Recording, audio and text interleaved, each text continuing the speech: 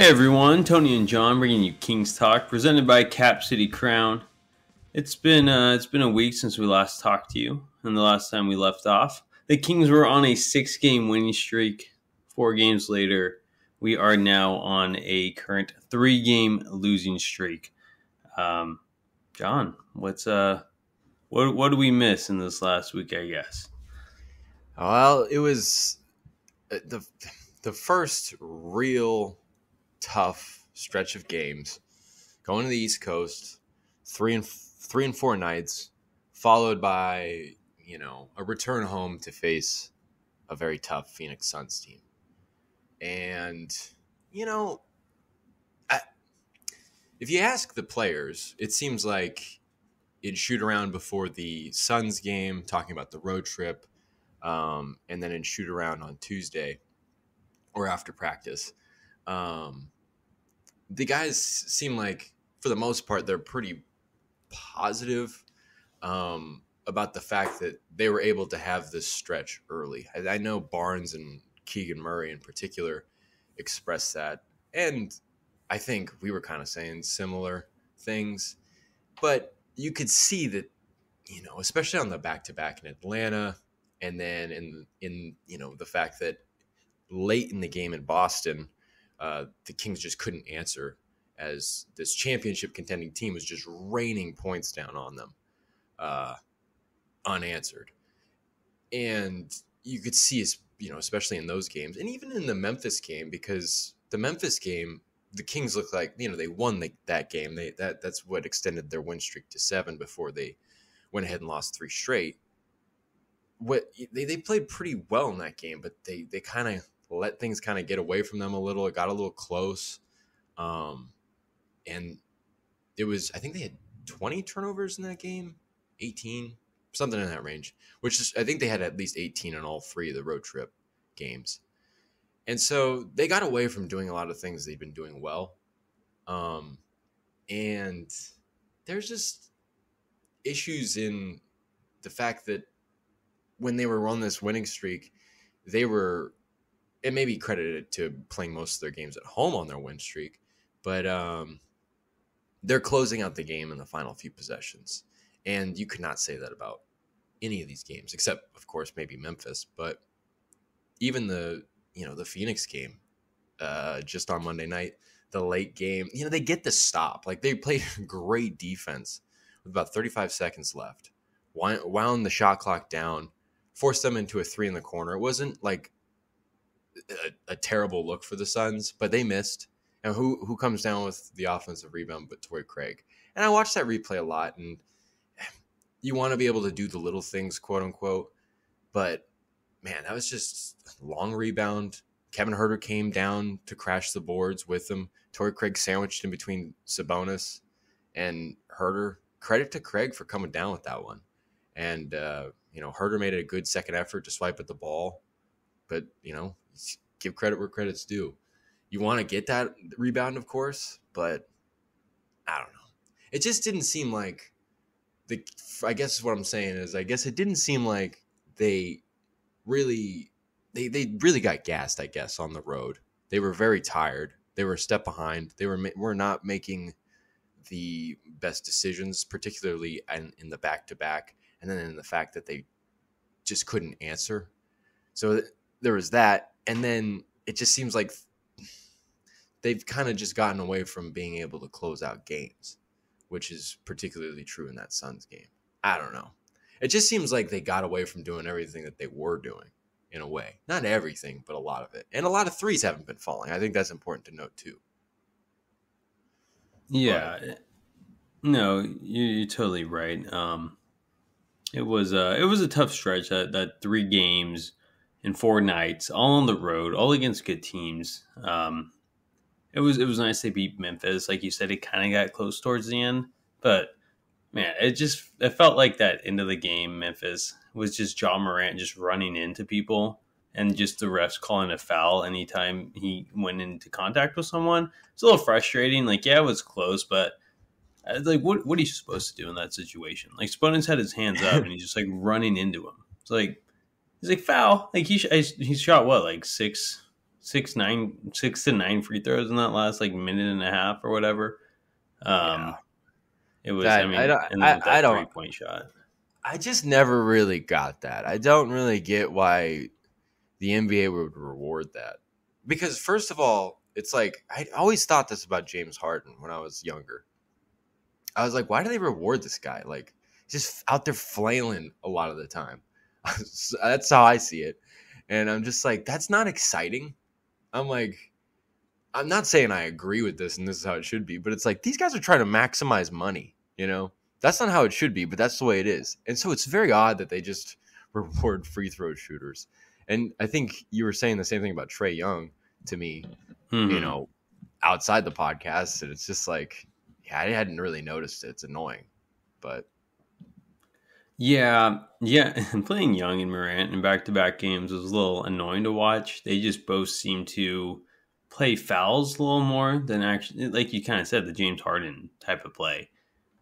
It's not a fun way to watch it. It's a lot of like ticky-tack fouls too. It's just like you're gonna give that to them. With the Morant, especially to end the game, it's like that dude's just running through traffic and just getting a call because he's just jumping into people at that point. I didn't like that. And then like you beat them at least, right? Then you go to the Hawks and you lose to the Hawks, and it's like okay, like Fox kind of had a bad game. And it's like the second night of a back-to-back. He's probably tired or something. And then you play 2 nights later in Boston, the best team in the league. And they kind of hung in there. But that first quarter was so bad. And even though they came back and took the lead later in that game in the third quarter, it was, and then the Celtics just blew them away at the end of the third and into the fourth. But like those were acceptable losses on my part, the Hawks and the Celtics. yeah. But that game on Monday against the Suns, you come back home, a couple days rest. It was just, it was frustrating. It was a little tougher to swallow for sure. I was hoping Fox could get back on track, but man, he's not looking too good these last 3 games. I don't know what's going on. Right after he's saying that he can get to any spot he wants right now. He's getting to those spots, but he's not hitting. So, Yeah. he needs to hit those mid-range. Yeah. Before we transition to Fox, just on that Suns game, you go down kind of the box score, and you're like, okay, obviously Monk and Sabonis had great games. Herder found a way to be impactful. Keegan Murray didn't have a great game, but it was at least a little step in the right direction, it felt like. They tried to get him involved early, which you saw that when they got Harrison Barnes going earlier this season after a pretty poor start. They were very deliberate about getting him going. And it's been kind of the same thing with Keegan Murray off and on. And maybe that's more the game plan at home where he plays better. But you kind of went down the line, and there were maybe like 2 guys in particular that did not perform very well. And one was Barnes, who, I guess like sometimes you're bound to disappear. So I'm not going to like jump back, because we just said last week that like Barnes is playing well. Like, hell, the Kings might be talking about giving him a contract extension, all these things. I'm not going to really let like the road trip and then like one bad game. Let's see what happens in this Indiana game. But the guy, well, I guess this is the transition to Fox. I guess the guy to point out that performed particularly poorly, while Phoenix's star player Devin Booker was just going off against some really nice defense. And I know Katie Christensen was pointing out that he's using his arm and this and that. I'm just like, I don't know, man. Like, what? Yeah. That was just amazing to watch. Like, yeah, it was incredible. He had a hell of a night. And as Malik Monk said after the game, book's gonna book, and he did. And so, given the fact that the Kings lost by such a close margin, it really amplifies the fact the real big negative coming away from that game is not the offensive rebound for the Suns at the end of the game. It's the fact that De'Aaron Fox had a bad game. And like you said, like coming back home, you'd expect this team to have bounced back, especially taking on the challenge of playing one of the better, more proven teams in the Western Conference. You'd think that would be the case for the whole team. And for some guys, it kind of was. They played really well. I kind of mentioned them. But to just see Fox put together basically his third underwhelming performance in a row, that's kind of one of the biggest takeaways from that game. 100%. He needed to play at a higher level that game. Like I said, like we'll give him those 2 games before, like second game of a back-to-back, and then the third night in 4 games against a really good Celtics team. It's like, okay, like he's bound to have bad games, but you come back home, especially with Devin Booker, like you said, just having a fantastic game, and it was Fox's turn to step up on his side. He couldn't, I don't know, he didn't even look like himself. They brought him in late, and he wasn't even bringing up the ball. It was Mitchell bringing up the ball, and Fox was standing in the corner. I'm like, what's going on here? So I don't know if something's off with him or what, but it was definitely very noticeable. And he has his normal game that he's been having, or just hit his season average of 25 points. They won that game. I think he only scored 17 last night or 2 nights ago, and they lost by 5. So it was in these last 3 games, he's averaging 16.3 points on 34.7% shooting from the field. Yeah. And that's not he can't string. And if this dude's trying to be an all-star this year, you can't string 3 games in a row like that and 3 straight losses. Especially that Suns game. Because everyone else played so well. Sabonis had a good game. Monk had a good game. Herter had a good game. Yeah, Barnes, whatever. He didn't do so much. But they win that game, and that's when he has to step up. It didn't even seem like he was trying to step up, which was kind of frustrating too. Like I said, he was kind of just in the corner towards. I mean, he wasn't in the corner the whole time, but he's got to put the foot to the metal and just go for it. Put the foot on the gas, but he just didn't. He didn't seem to have that same energy in that fourth quarter. The guy who, I don't know if he's still leading the league in clutch points, but he was at one point.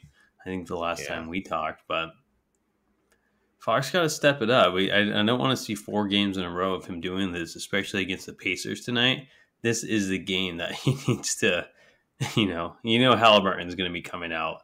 He's going to be coming out hot. And he's, not only is he going to be coming out hot tonight, he's already like burning hot right now. 48 assists in a row without a turnover. Dang. Yeah, he's having a year. He's leading the league in assists, 19 points a game. Right. And, and he's obviously still upset, so he's going to be coming in with a vengeance tonight. And Fox, I don't think Fox has that same chip on his shoulder, I guess, as Haliburton will. Maybe Sabonis might, playing the Pacers. It's more of like, I guess, Sabonis' game than Fox's, because he has the tie to the Pacers. But I hope Fox can come out strong, and he needs to get back on track. He needs a 25-point game for sure. I would put it this way. I expect Tyrese Haliburton to have a good game. I expect Sabonis to have a really good game. I expect Buddy to have a good game too. I was just about to say that. He scored 25 points against this team when the Kings visited late in March. And the question is, one of the more key guys in this whole situation, this whole trade storyline, is De'Aaron Fox. And so it's going to be very important, just to underline what you're saying here, it's very important for him to show up, and I don't know. I mean, just in terms of like what's up with him, when did the baby announcement, was that Monday? Was that before the game Sunday or something? I was pretty sure it was before the game on Monday. It was over the weekend. It had to have been. I'm pretty sure it was after the Celtics game, but before the game against Phoenix. So somewhere in there. I mean, I doubt that could pull his attention too much away. Just a baby announcement. I don't know how much, if that had anything to do with maybe it's poor. That would only explain his poor performance on Monday. But James Ham was post game on Monday asked both Mike Brown and De'Aaron Fox kind of if anything along the lines of if the point guard was hurting or feeling any aches or pains, I think was the terminology he used. And Mike Brown was kind of just like, no, like, I don't know, like everybody's kind of suffering from aches and pains. He knows he had a bad game. I know he had a bad game, and we both know that he's got to have a better game. And then De'Aaron Fox basically said the same thing. So, but when he asked De'Aaron Fox, it's just like no player is going to tell you, like, yeah, I'm like beat up, like on the record. Like they're always going to be like, yeah, they're going to say the whole everybody's feeling something kind of thing. We're about 20 games into this thing. But it wasn't like the most convincing answer. I don't know. You could probably go back and look at it. I think Fox 40 has the clip post game. But maybe there's an injury. And this would be speculation on my part. I have no idea. But maybe he's hurt. Maybe there are some aches and pains. I don't know. Do you see anything? I don't see anything. I don't see anything that'd be bothering him. I mean, some guy did comment on a post who is not a verified source in any way possible. He said, "We're just throwing it out there. We're throwing it out there." That Fox, I don't know. Maybe someone else saw the same, but that Fox hurt his ankle in the Memphis game. I don't know. Maybe I should reach out to him and ask him where he's getting this information from. But I mean, I don't see it. I don't see any ankle affecting him anyway. So I wouldn't really trust that. You know what? Maybe Fox is just having a bad stretch, and that's something he's done over the years. He kind of Barneses it sometimes, where Barnes goes on a bad stretch, and he'll kind of go on a bad stretch. And I mean, it's not. I mean, I'm not saying it's like okay, but he does it. Maybe it's just. That's the reason. Maybe it's as simple as that. But again, if he wants to be an all-star, if the Kings want to do well, he's going to really have to limit these bad stretches to like 3 games max. They need that scoring so bad. When Sabonis is out of the game and it's just Fox, and Fox isn't putting up points, like luckily Monk can kind of cover it a little, but when Sabonis is out of that game and it's Fox's team on the floor and he's not scoring buckets, they just suffer. So yeah. Like in clutch time too. That's when it's killer too. When Booker's just going back and forth, just knocking down shots, and exactly Fox isn't anywhere to be seen. And the Kings don't have a lot of go-to scorers. Like they have I wouldn't even really call Sabonis a go-to scorer. Like maybe you can like Monk, I guess, and Herter. I don't even really call Herter one, but you need a bucket. You got to go to Fox, right? So he's not hitting, especially in a close game against Phoenix. That's just detrimental, and it showed on Monday night. Yeah, I think a lot of those guys that are not named De'Aaron Fox, a lot of them when they put up a lot of points, especially Monk and Herter, I feel like Monk gets the rim a lot, and he was really good at that, and he had some great finishes. He was really feeling it against the Suns. But a lot of their scoring is like it comes through Sabonis, Fox is unique in that he can do that exact thing that you're talking about, like in those moments in the late third, early fourth quarter when Sabonis isn't on the floor, he can take over and maintain things without that passing big. And we're talking about the fact that they lost some of these games, particularly the Suns game, I guess, in the last few possessions. Now, granted, it was kind of a twist of fate that they were really even, like in the last seconds, that like Herter steal was crazy big, but totally unexpected. But they really lost that game in the last few possessions. And we were talking about how on the win streak, they're winning these games in the last few possessions. Fox is winning these games late in the game against the Cavs, against the Lakers, helping the team against the Warriors. And now that's not happening and they're losing games. I don't think that's any coincidence. And he's just, I don't know.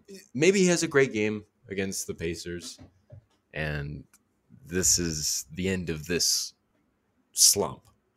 But I don't know. Um, I don't know what's up, but it's pretty imperative that he gets gets things together because you're playing another good team with added emotion to it, undeniably so. So I mean, you gotta kind of step it up here.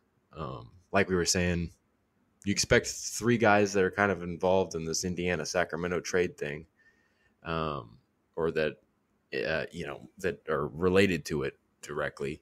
And Fox is kind of that fourth guy. I mean, he wasn't involved in the trade, but he's heavily connected to it, and what happened as a result. So it's going to be huge for him to also have a big game. Yeah, when Fox struggles, the Kings are going to struggle. So hopefully he can have bounce back tonight. I would love to see the beam lit just so Tyrese can see it. Maybe that'd piss him off a little, but I don't know. he needs to come back tonight. He needs to come back big. So I mean I have faith in him. He's a good player. It's uncharacteristic for him to have these games.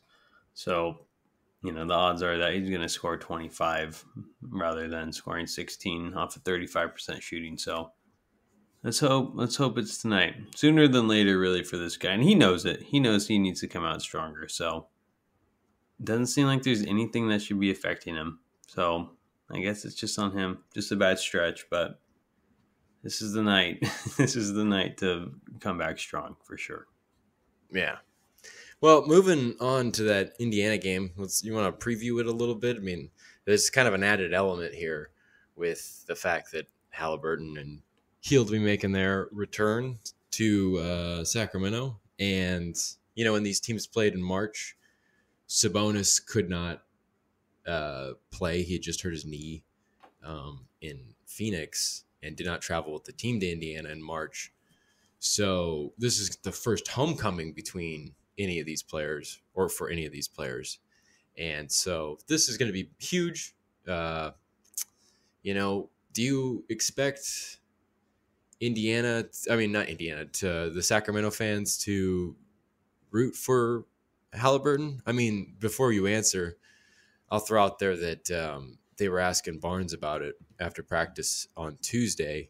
And he was like, he said something along the lines of like he would have expected them to cheer no problem, but I think he said in light of recent events, maybe, I don't know.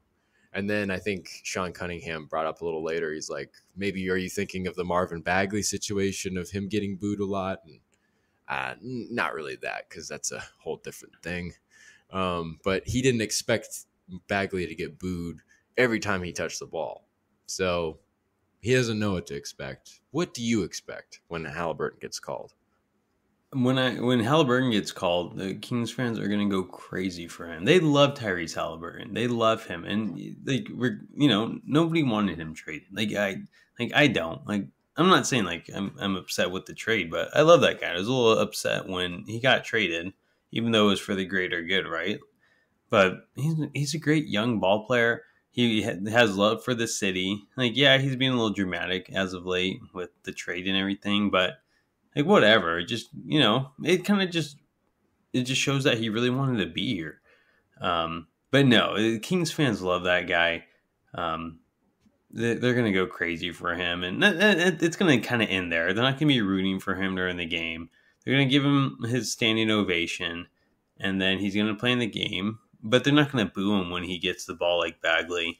They'll just root against him like any other, player. So that's I'm pretty certain with that. I don't see why you boo Haliburton. It's like he has never said anything bad about Sac, really. Just the organization for trading him. So Haliburton was a fan favorite here.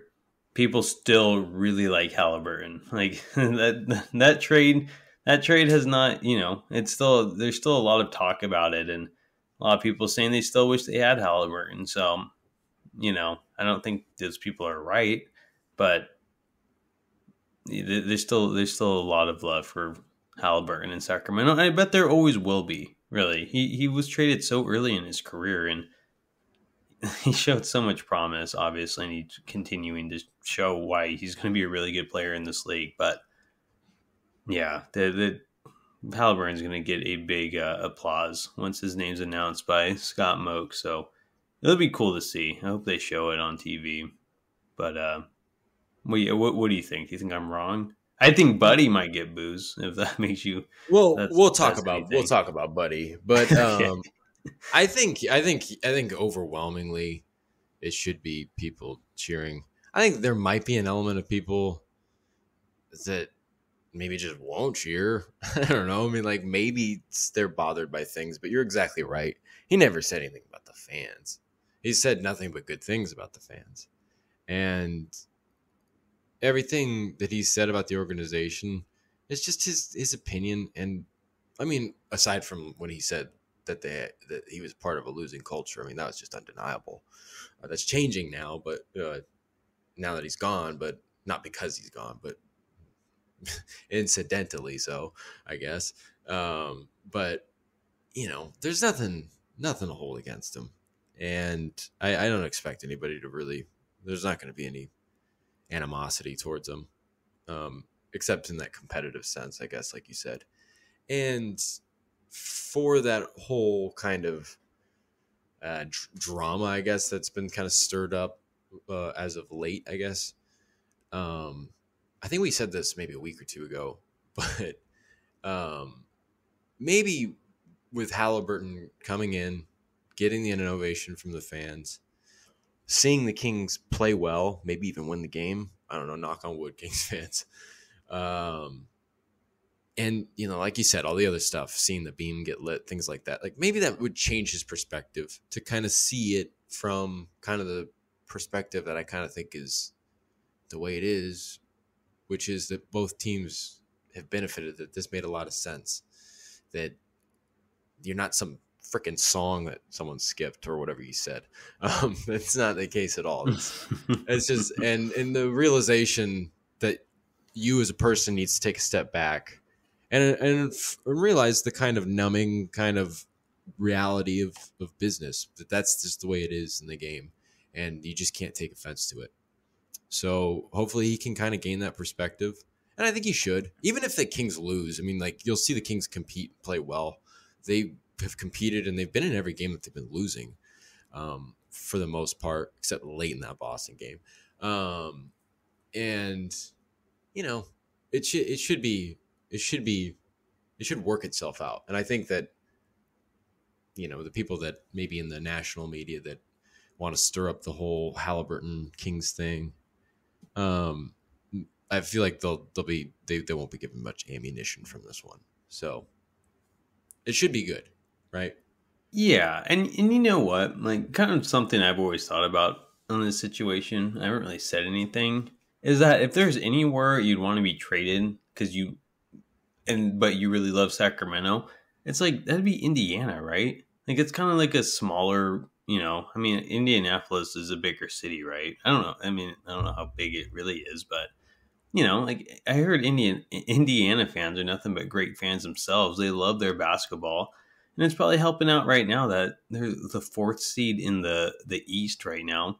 So, that's probably helping him get over being traded from, basketball hell. I mean, it's kind of turning around now, but I get he wanted to help, but he has his own team. He's leading them well. They have their own great fans, and I'm surprised he's still not over it, kind of just based on those things right there. But maybe he just feels hurt. He feels betrayed, I guess. But yeah, like you were saying too, like just the city. If he really loves the city this much and the fans, and he's seeing them happy, I guess, with the product without him, and hopefully he doesn't take it personally. But yeah, it will help him move on. He's like, oh, okay, like this was good for the both of us, right?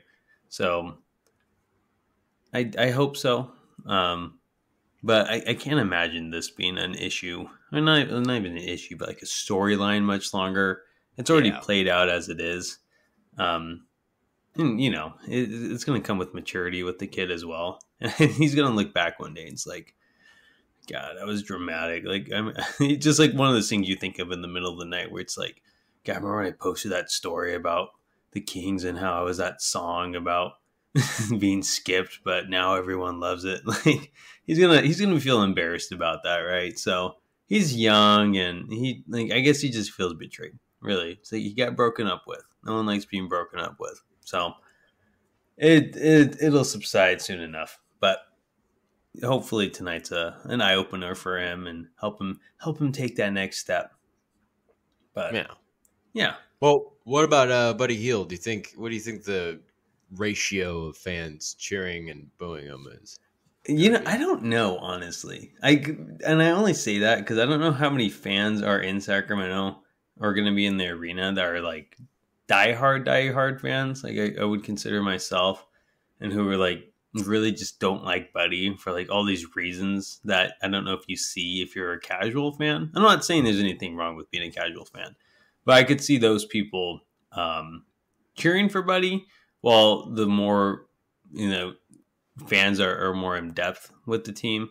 I could see them booing them or booing him. So, I mean, I'm trying to put myself like in the situation and think about it.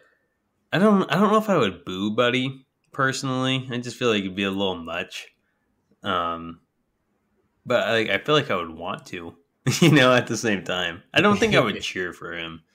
I'd be like, yeah, Buddy, good job. Like, I don't he never did anything that bad to us. It's not like he mattered, right? Like, we were so bad under him. It's like, it's even worth our time to boo him. It's got, like, Bagley was a little different, like F Bagley, right? But Buddy, it's like he was part of that Jaeger team. He was fun and everything, but he was under the Luke Walton years, and it's like I mean, like, is even booing someone who played under Luke Walton and is coming back to Sac. Like, is that even worth our time at this point? Like, who cares? So that's how I kind of feel about it. Yeah, I just feel like it'll be a really small ovation compared to what Haliburton will get. And I think that'll just say it all. That a guy in a year and a half made far more of an impression on the fan base than a guy that was here for 4 years? And he's going to hate that. That'll bother him. Yeah. Oh, my goodness. Yeah. So that'll do it. I mean, there'll be some people booing, I think. I don't know that there'll be really anybody booing for Haliburton, but I would expect. You probably won't hear it. It won't stand out, but there'd be people. Mm-hmm. Just like you're saying. That kind of just accounting for everything that Hield kind of did for this team, especially late, or didn't do for this team. I think all that adds up. And he was a little brat after the game in March, just bringing up, I don't know how much he hated it in Sacramento, how he'd just stand in a corner, all that stuff. Just out of nowhere, nobody asked. He just brought it up. Yeah. Well, after he lost the game for his team by dribbling it off his knee. So, I don't know. Yeah, and I don't blame him for not liking Sac. He's a guy who'd rather be in LA or some big market anyway, and he has an ego to him.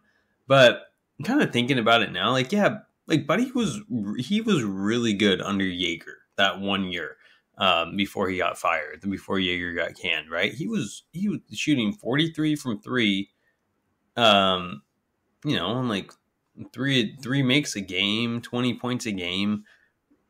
He had a really good year, and then you bring in Luke Walton, and Walton just leaves this guy on like the loosest leash for no reason either.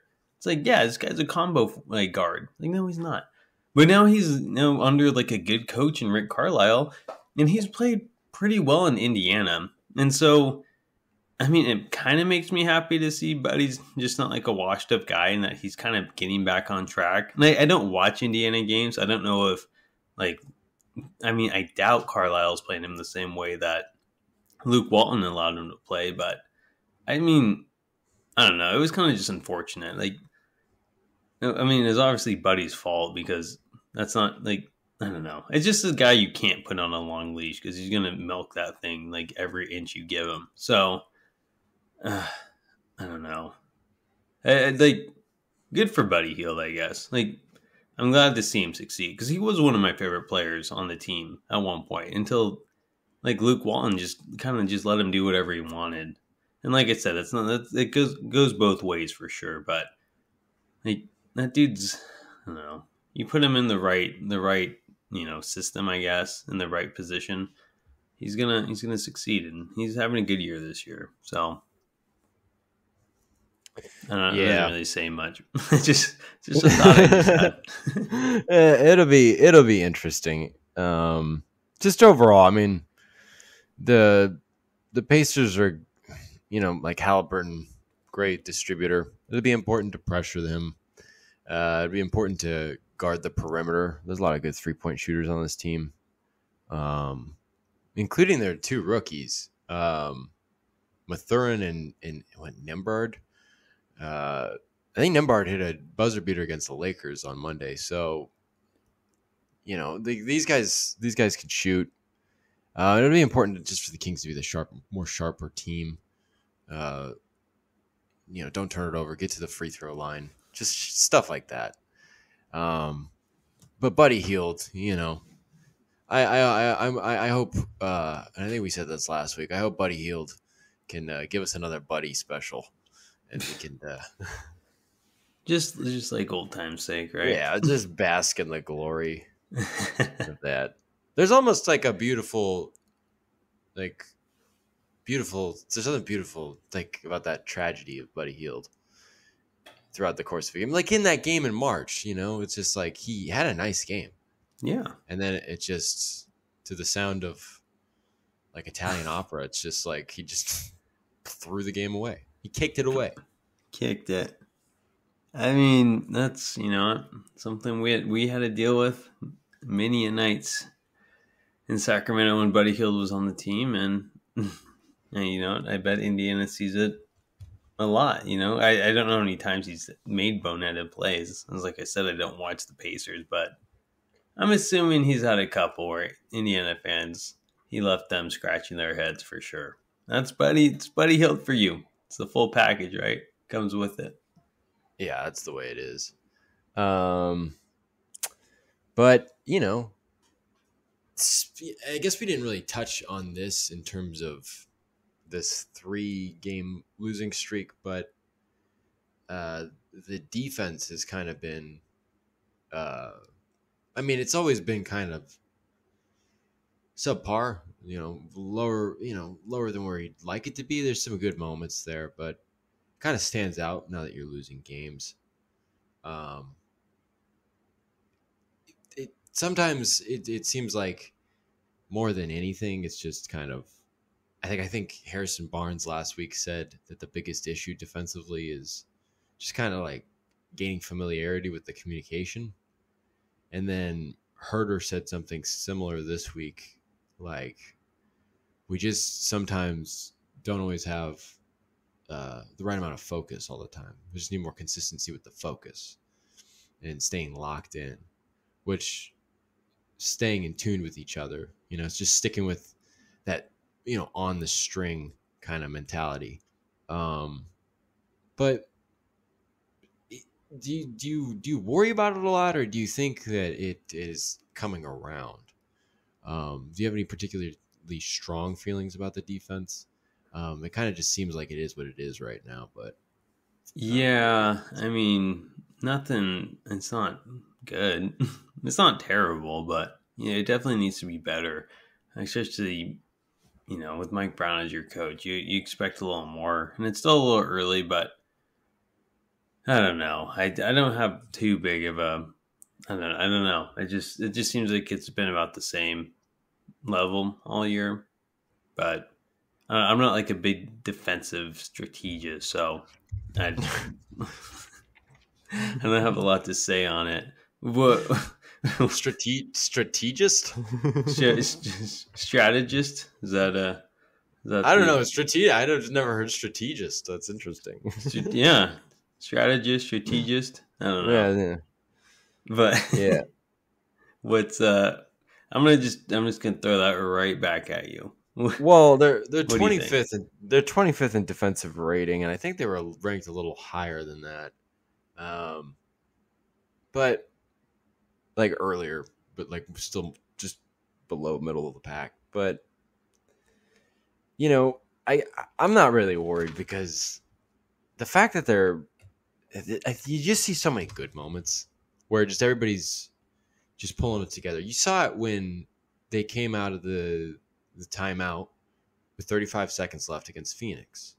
Granted, they did not complete the stop because the Suns got the offensive rebound. But everything up until that point was great. And that's proof that, of course, it came off of a timeout. You darn well better be playing either, whether you're on the offensive end or the defensive end, you better have a pretty good game plan. And of course, Mike Brown kind of got them amped up probably to make an attempt at getting that stop. But it's proof that, this team's got it in them. And you just kind of you work on that communication, you work on that ability to stay locked in for, as Mike Brown says, for as close to 48 minutes as you possibly can.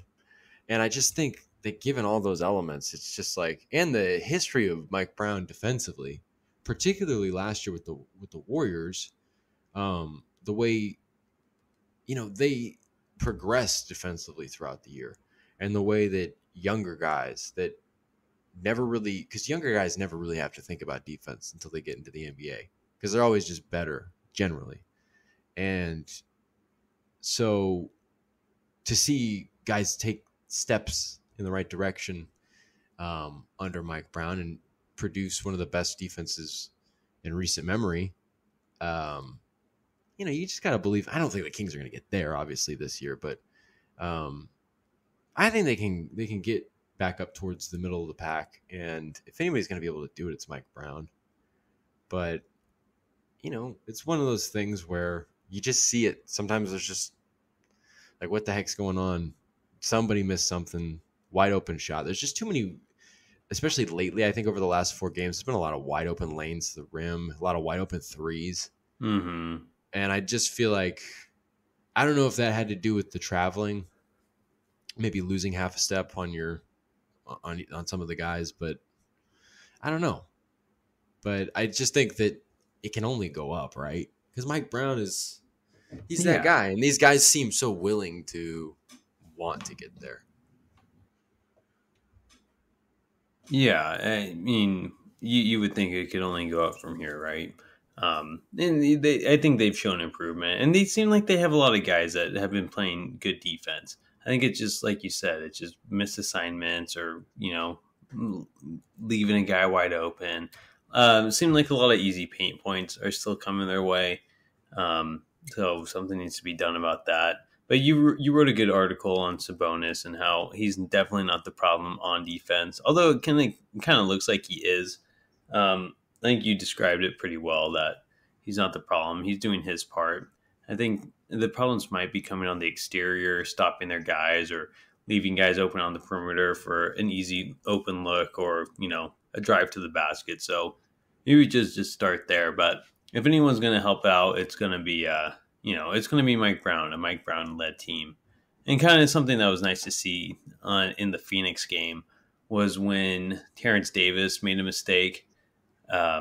He was in the restricted zone against a DeAndre Ayton cut, and he just immediately called timeout, and he pulled Davis right to the spot. He's like, "All right, come here." It's you're in the restricted zone. You can't be in the restricted zone. You're not going to get a charge that way.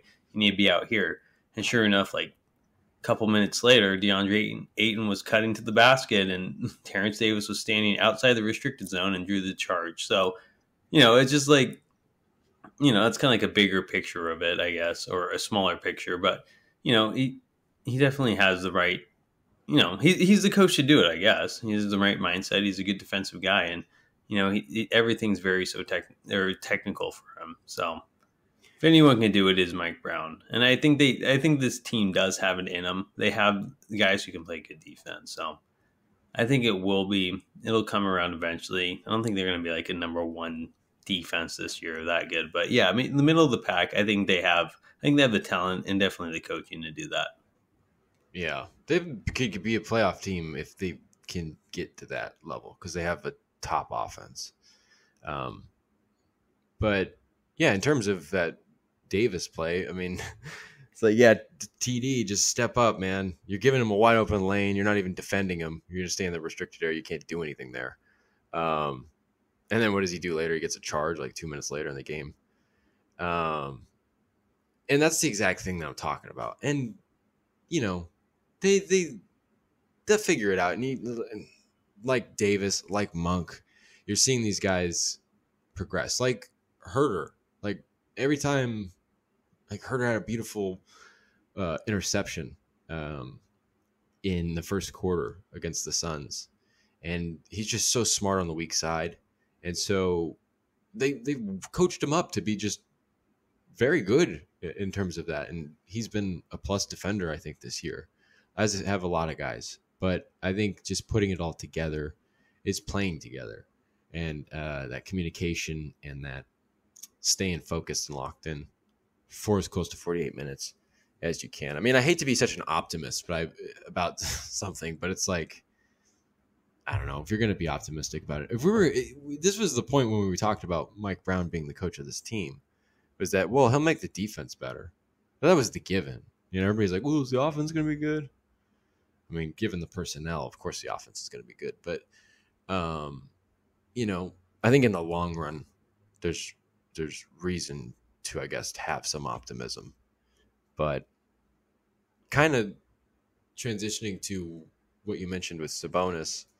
So the Kings give up a lot of paint points. They have the least blocks per game by like a wide margin. I think like Keegan Murray leads the team in blocks at like 0.6 a game or something. So a lot of people see the defensive issues and just say, oh, they need a rim protector. And maybe that's true. I'm not saying they're wrong, but I don't think Mike Brown thinks that. So when Brown, in his last year with the Warriors, which was last season, as the unofficial defensive coordinator, you know, he was asked in February at a time when, you know, the Warriors are playing well. And, you know, I think we can be sympathetic to the fact that sometimes you got to reach for topics or critiques. I mean, you don't see that with the Kings, really, not until maybe recently. But for the Warriors, it was, you know, looking for something to critique about a really, really good team.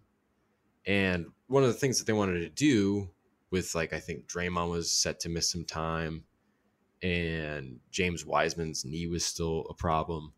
And basically the only big man on the team was Looney. And so people were saying they should add a big man or a rim protector. And Mike Brown was asked about that, and in a San Francisco Chronicle piece was quoted as saying that, you know, like, we don't really need a shot blocker. The way we play defense, it's just more about kind of like making shots difficult. You don't need so much vertical size to make a shot difficult. You can be 6'6" and contest a shot correctly, or get in the way of a guy driving in the lane correctly and make things more difficult. And that's the kind of defense that they were playing, is what he said. And when you think about that, why would it be any different for the Kings? You know, you think about the only rim protector on the team is the guy that rides the end of the bench, and we kind of all expected that to be the case.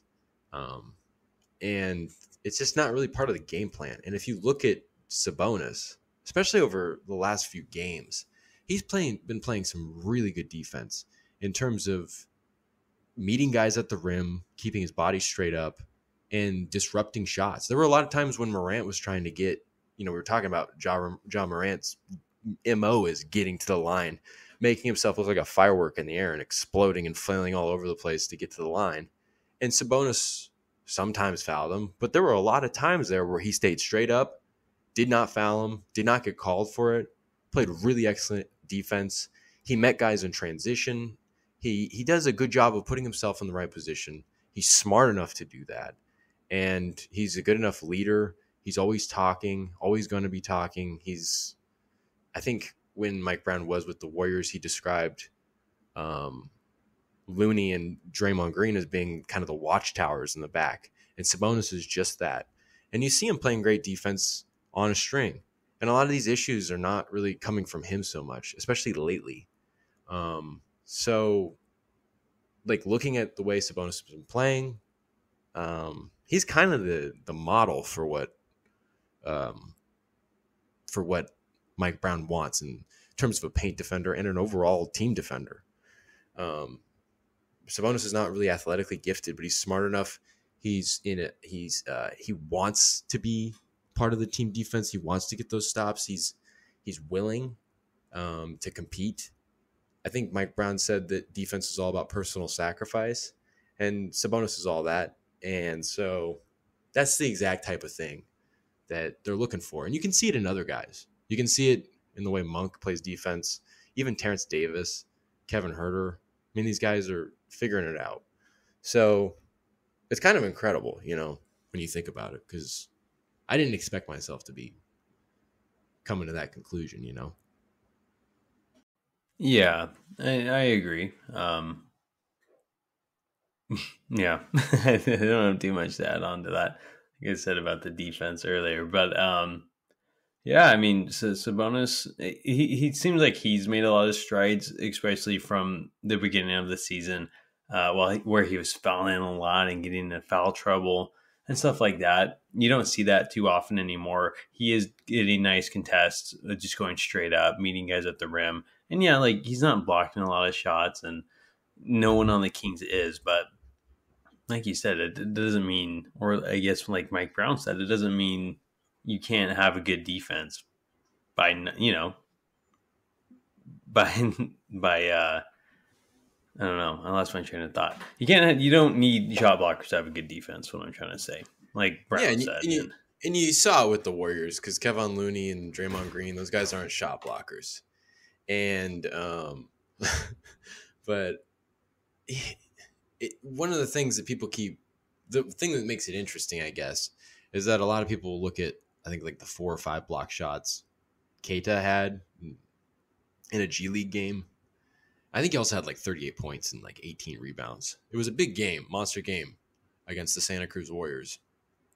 And everybody was like, well, why don't you bring him up? And it's just like, well, first of all, that's kind of asking a lot of Keita. And I think that they kind of want to keep developing him for another year down there at least. And it just doesn't fit with the game plan like we're saying here, So it's just kind of important to keep that in mind. Now, I think Keita can figure it out. I mean, he's got some athleticism to him. If you watch his college tape, he did some, defense coming out on the perimeter to guard guys. Not like exceptional at it or anything, but, he's got some athleticism to him that makes it promising. And that's really what you'd probably more want to see. The shot blocking element would just be icing on the cake, I think, for Mike Brown. So to kind of lead with that is the reason for him to come up, be brought up and be given the reserve 5 role, just kind of for whatever. I don't know. Or like sitting him on the bench and disrupting the ability to play consistently in the G League. I don't know. Maybe I'm wrong. Maybe he can be the guy. Maybe at the end of the year, he's, playing 15 minutes a game off the bench and averaging 2 blocks. I don't know, but I doubt that. And I just think that given everything Mike Brown likes and what he's getting out of Sabonis, which is kind of a sign of what he could potentially get out of other guys, I just think that Mike Brown's going to stay the course. And I think, like we were saying, there's reasons to be optimistic that this defense can figure it out, just based on last year alone. Obviously, you're coming off of a great platform of great defense for a long time in Golden State. So he made a great defense a super defense. He's just trying to turn a bad defense, from last year into a good one this year. But I think it can trend in that direction. But I don't think Neemias Queta is going to be part of that. No, I don't think Neemias Queta is the answer. He's just a little too slow still. It's kind of still of a raw product on top of that as well. You think you would try Alex Len before you try Neemias Queta. So, you hope Queta one day. He's a good shot blocker. He's a big guy, a big presence. And he was known for defense at Utah State. What was it? Utah State. Utah State, yeah. So he was known for being a good defender at Utah State. So hopefully he can develop, but he needs to develop first, and he's only going to be doing that in the G League. So he should stay there for the time being. Kings fans love getting high on their rookies and overrating them, and like Keita's the next guy, or why isn't he getting a chance? And because he's a raw product still. He wouldn't fit this offense very well. He's still slow. He would get burned on switches, just like Len was getting burned. So, for all those reasons, really. But doesn't mean he can't one day. I just don't think he's here yet. Yeah. And like on a note, too, about Keita, it's just when the report came out like a week ago that the Kings aren't exploring any trades for Barnes, they just want to work with the chemistry they have. While Keita, has gone through camp with these guys and would have chemistry with these guys, there's no continuity of playing together. And that's definitely true for Keita.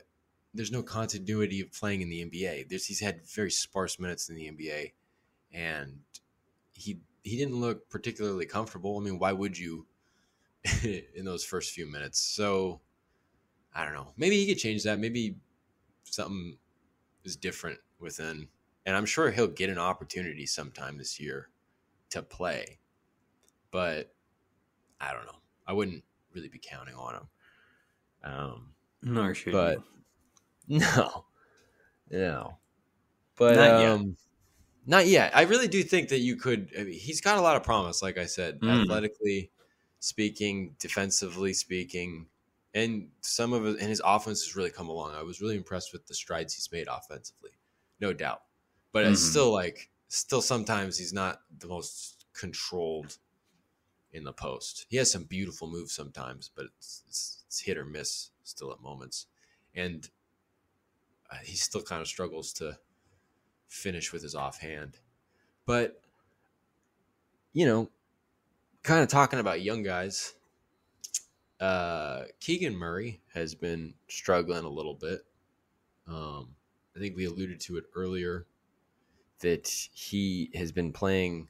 I mean, he played maybe a tad bit better coming back home, which was kind of expected as he plays better at the Golden One Center than in other stadiums on the road. But he's still kind of got that kind of rookie slump right now.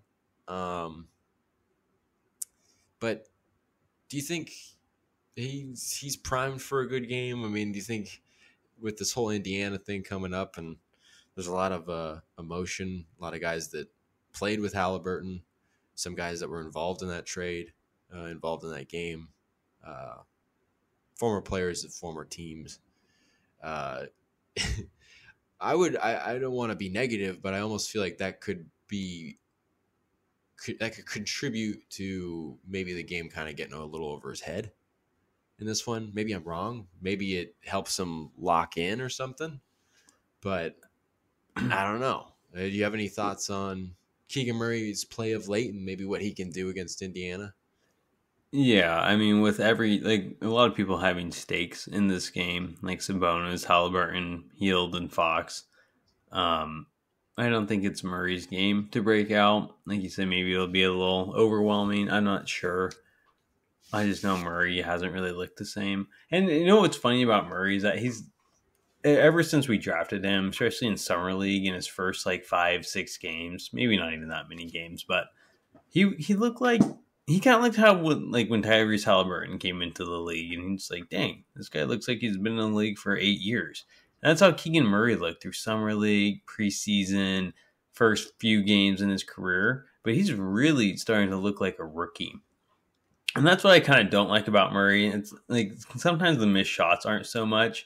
We had a couple plays in the Phoenix game that I can remember specifically where he had this one dribble where he had this dribble move and he pulled up and his foot slipped, but he shot it anyway. Yeah, I was going to mention that one. That was out of control. Yeah, it's like, just don't shoot that.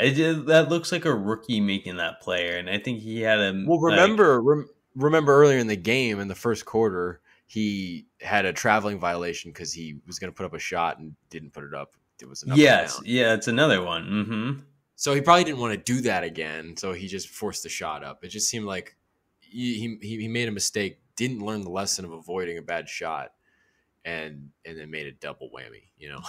Yeah, exactly. And then he had another play where he like stuffed himself against the backboard or the rim, and then it was a jump ball. It's like I don't know. It was like just a lot of plays, and he's looking like a rookie now, and that's just something that's disappointing me a little because he just looks so mature like this whole time until the last. I guess I think it's been the last month now. I think that Hornets game was on Halloween, and that's when his grandma had that accident, but or not that accident, but that that tragedy, and so I don't know. He kind of just came back down to earth, and he's kind of been back down to earth since then. I just at least looking like a rookie will. So I kind of want to see him making smart decisions again. Um, and I think that can take him a long way. He did look a little better against Phoenix than he had in recent games, but I don't know if this is the one where he's back to hitting like 3 threes and scoring 18 points against a game that's going to have a lot of emotion. Yeah. I mean, one of the things, like looking kind of big picture at his struggles, it obviously the inability to hit the three in 12 games in November, he's shooting 27.8% from three. And when that's not falling, that was really the composure, of course, was always an element. And maybe he's kind of slipped away from that. There's been some moments, though, where he, is really good on the offensive glass, or where he was aggressive in transition at one point against the Suns. It's not all bad, but you very valid points on your end. But it's just interesting that when that three's not falling, it's kind of, well, how else do you impact the game? And it almost feels like he's forcing it at that point. And it's weird because in college, he was a really good low post player, and the 3-point shot was developed later. I think that's how that went. I know there are some Hawkeye faithful out there. I would love to be corrected. You guys know your basketball. But I think that's how it went. And they don't really use him that way. And I think Brendan Nunez asked him that after practice on Tuesday. Like, you were a really good post player in college. You got, I think he said he had like 97% of his points in the paint area. I'm not 100% sure on that. I didn't double check, but it could be one of those things where he's still trying to adjust to figure out maybe what his game is in the NBA. And I mean, he one of the things that made him really good, also, if I'm not mistaken, was his cutting ability and whatnot, and ability to get inside off the ball. So it's kind of a wonder that that's not kind of a bigger part of what's going on for him. But I don't know. It just kind of seems like he's kind of been forced to play maybe a different way. And that's just kind of a part of that adjustment period. And I think that he will adjust, and the three will start falling again, and that'll really help open up other things for him. But it's just interesting. It kind of almost seems like it's just like, as with almost a lot of players in the NBA these days, it's just your game really starts with are you hitting the three or not? And it's not crazy that a rookie's shooting 28% from three in a month, and that happens. It happens to rookies all the time. But there have been some moments that have been kind of surprising in a negative sense, like here and there, as you were kind of pointing to. But I think if he just kind of sticks with it, guys kind of remain confident in him, which it seems they are, he should be able to pull it together. I mean, I don't think anybody's worrying here, not on this podcast, about Keegan Murray at this point. But I think my conclusion there is it starts and ends with the three for him right now, at least at this point in his career. Yeah, that's good analysis. I think once that starts falling, everything else will too. Like, because nothing really looks good of his. Honestly, I think he's just, yeah. I mean, like at the beginning of the season and in preseason and summer league and all that before the slump. He was like he had a really nice floater. He just had a lot more confidence in just all levels of his game. But now it's like that three's not falling, and it just seems like everything went with it. So yeah, and it was nice seeing him. I think he got to the line a couple times last night, and I think they were saying just I think this is a classic Kings saying, or maybe it's just NBA saying, but I heard a lot in the Kings announcers. They're just like, yeah, just sometimes you just need to see a couple fall in, and you'll get back on track. And Yeah, I maybe think that's all he needs. I think that was Atlanta. I think he had 4 free throw attempts. Atlanta, okay. It was on the last few games. So, I mean, he made his lone 3 against Phoenix. I forget how he did against Boston. I think it was pretty bad. Yeah, Boston, he was 1 of 6 from 3, but he did have a career high in rebounds at 10. He had 10 rebounds in that game.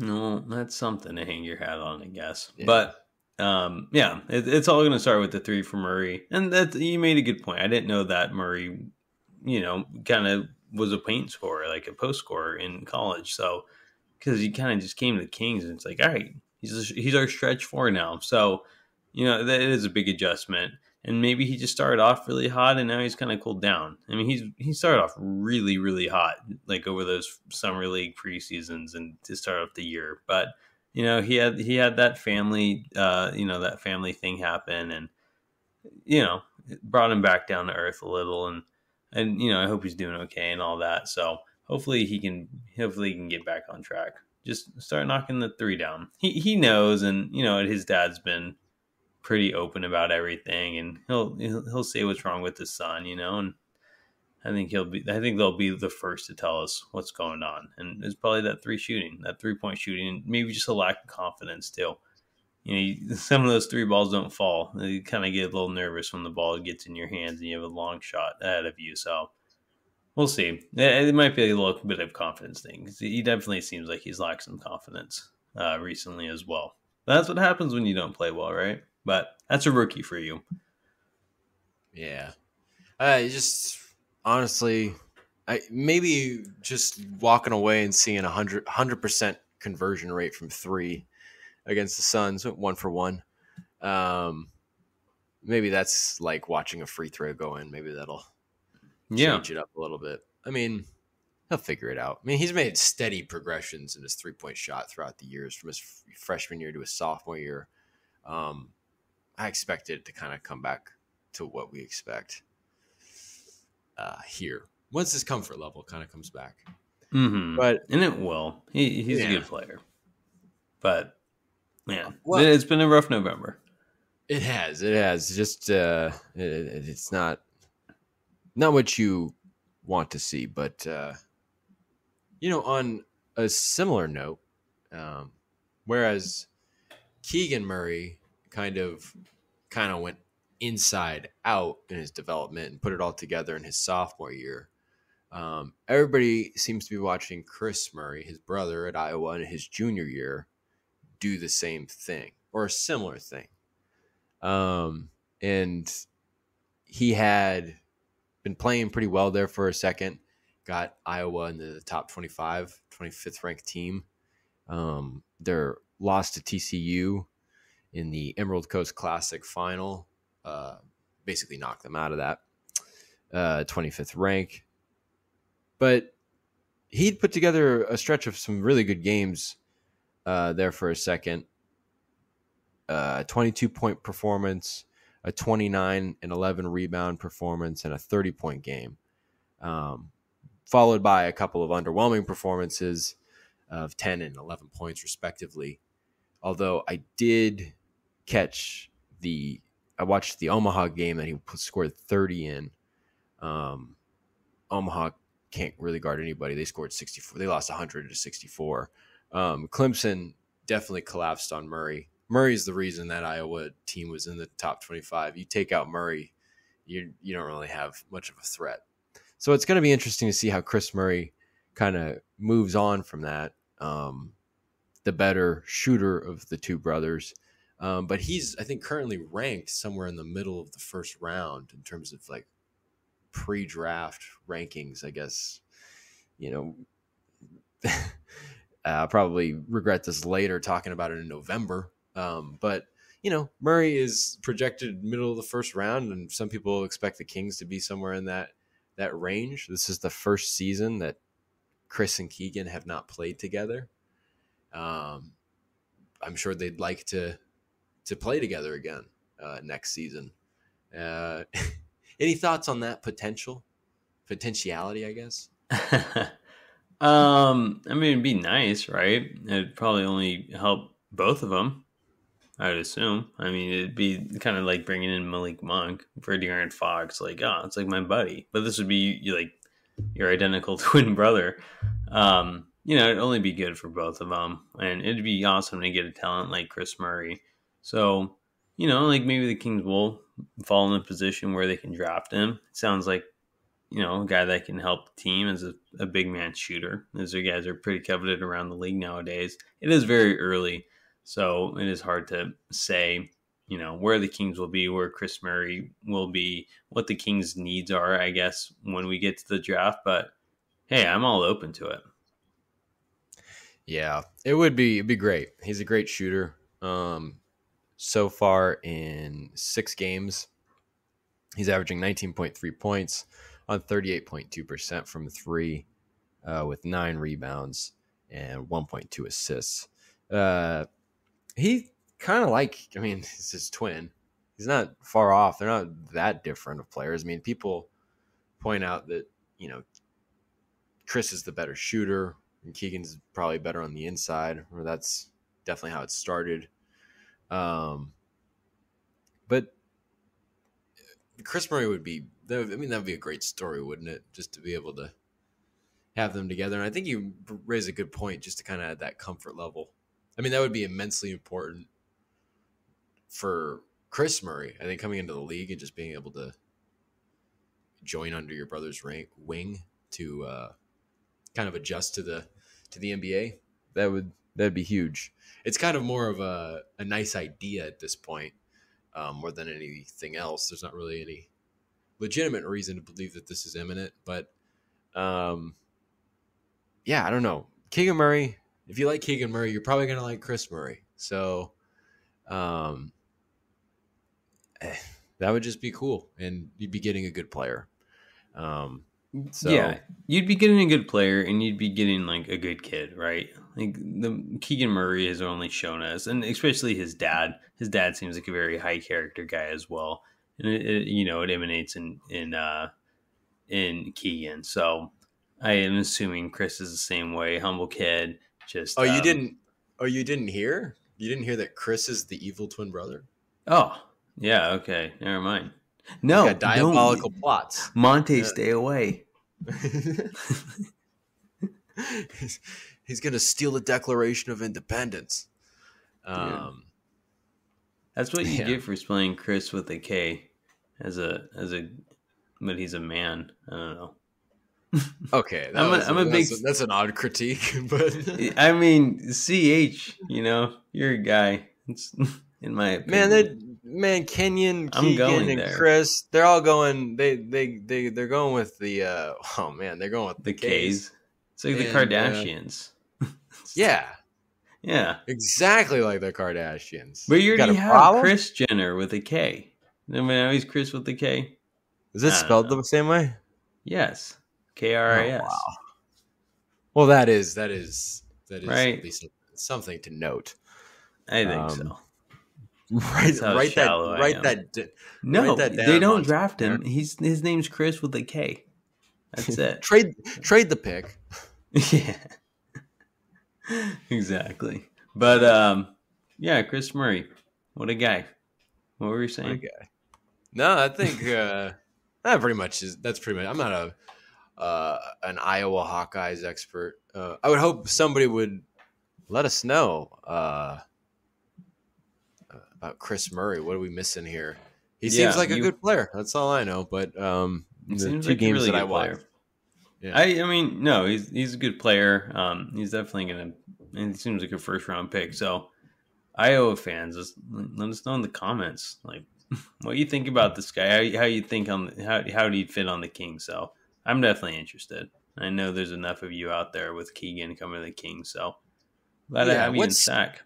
What's similar about him and his brother, and what's different? That's what I want to know. Mm-hmm. A little more in depth. I get the general idea, but yeah. And what's funny too is that they're both left-handed, but Keegan plays basketball right-handed, but Chris plays left. Right. So that's kind of funny. Right. Yeah, but yeah. And then I guess that would make Keegan the evil twin, right? He's like, yes. Maybe Keegan. I imagine Keegan's the evil twin is like how nice he is. He's like, and doesn't show any emotion. And Chris is just like this nicest guy. Like, yeah, really personable. And you're just like, man, maybe Keegan's a psychopath. Yes, exactly. But yeah, I mean, Keegan shows no emotion. Just like out there. Just looking. It's like, oh, a turnover. Just like looking. Right. It's a 3, just looking.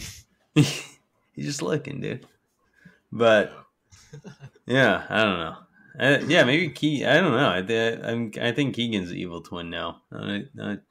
I say that about their. Well, hands. we'll have to get to the bottom of this. Yeah, we'll have to learn. You Iowa fans, comment now. Who's the evil twin? Yes. Yeah, and who's the good one? But yeah. But I think we're dragging this on too long. What else do we got, or is that it?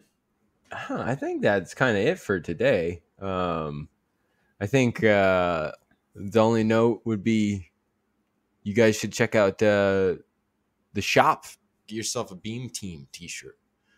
Yeah, Beam Team. We also partnered up with Keegan. Yeah, the Keegan Murray Christmas sweater. Check it out. Murray Christmas.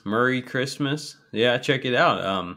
On the store, capcitycrown.store. Exactly. Go get yourself one. A Beam Team sweaters are selling out pretty good, so get it while they last for sure. And if they do draft Chris Murray, imagine. I don't even have to change the design. It's gonna be adding the next ho after ho, so it'd be ho ho or something. I don't know. Dude, I mean, even if you don't like Keegan and you despise Keegan Murray and you like Chris Murray, they look the same. Like it's just a picture of there's just a picture of a Murray brother up there. You can just say it's Chris. I don't know. I mean, there's nothing related with the Kings on it. So, or Murray 1 and Murray 2. That's Murray. Yeah, I like that. I was thinking maybe try to do like a Shining like sisters thing. Or, I don't know, Halloween sweater. I don't know. We'll get there if Chris Murray is drafted by the Kings, I guess. But come on, Monty McNair, hook it up. Yeah, come on. We have ideas out here for merchandise. But yes, check out the shop for sure. A lot of good stuff on there. But to wrap it up, the Kings play the Pacers tonight in a highly anticipated game where Tyrese Haliburton comes back to the Golden One Center. It's going to be a lot of fun, a lot of emotion, I bet. And you know, the Kings need to break this 3-game losing streak, and it'd be a good way to start right now against not only the Pacers with Tyrese Haliburton, but a good team. The Pacers are in the 4th seed in the East, so let's get back on track against a good team. John? Definitely. You said it best. All right. Well, if that's it, then I guess we'll sign off here. And as always, thanks for tuning in, and have a good one.